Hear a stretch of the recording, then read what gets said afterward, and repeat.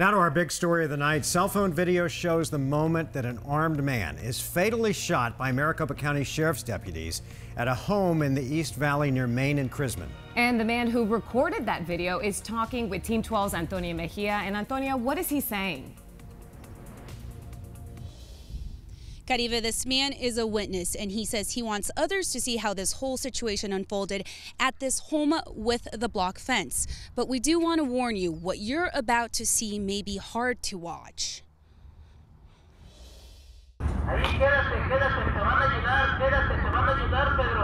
Sheriff's deputies are pointing their weapons at the suspect. He's getting commands in Spanish over a megaphone.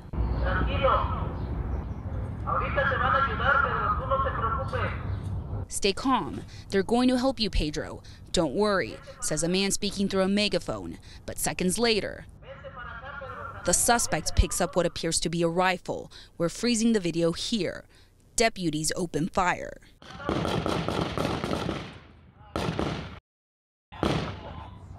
The sheriff's office says deputies were initially called out after reports the man was making threats. They straight killed him. He shouldn't have picked up the gun.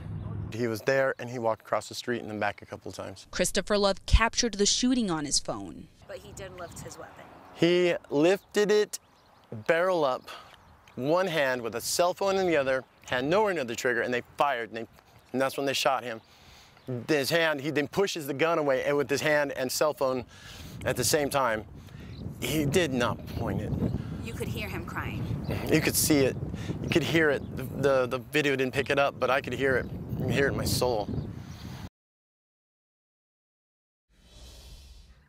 And we are still waiting from the Maricopa County Sheriff's Office, who will be releasing this man's name, but as of yet, we still don't have that information. Of course, when it does become available, we will pass it along. We're live in East Mesa. Antonia Mejia, 12 News. Okay, Antonia, thanks.